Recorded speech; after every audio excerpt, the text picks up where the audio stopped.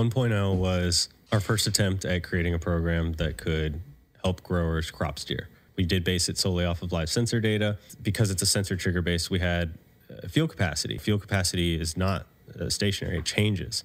Sometimes every day. You know, if my field capacity target was 55%, it's not going to move me into maintenance phase until I hit 55%, like sensor reading. And if the sensor couldn't actually read 55%, it's going to continue to try to ramp up until until the batch tank is empty. So you were always overshooting. It just seemed to happen very consistently when growing in cocoa. The only workaround around that was to just get off the program and go to a timer-based solution, which was what we were doing for a lot of people. And then the last thing was no EC targeting. So a big part of crop steering is substrate EC.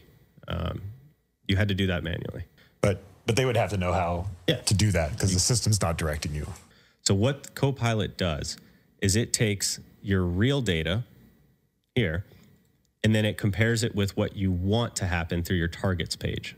And then it figures out a way, like changes that you can make to both targets and schedule to bring those two together. It knows what you want to do, and it's going to look at what you did, and it's going to say, okay, you didn't hit your field capacity. And it's going to give you recommendations. It's going to tell you, that's where the advanced like calculations come in. It's like, okay, we've analyzed the trends.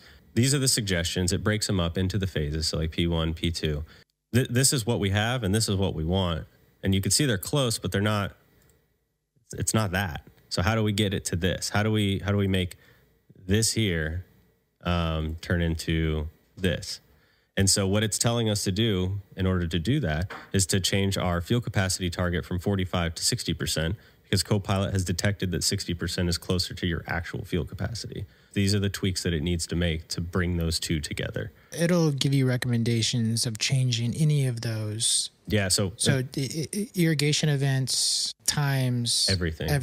And the way this works is it analyzes it at every 24 hours and tweaks it and fine tunes it. So it might not be perfect day one, but over a period of like 3 to 5 days, you're going to be spot on, especially when it comes to EC. I think what I like about Copilot is it's not just making the changes for you, it's telling you why you should make those changes. So it's a tutorial as you're growing real time.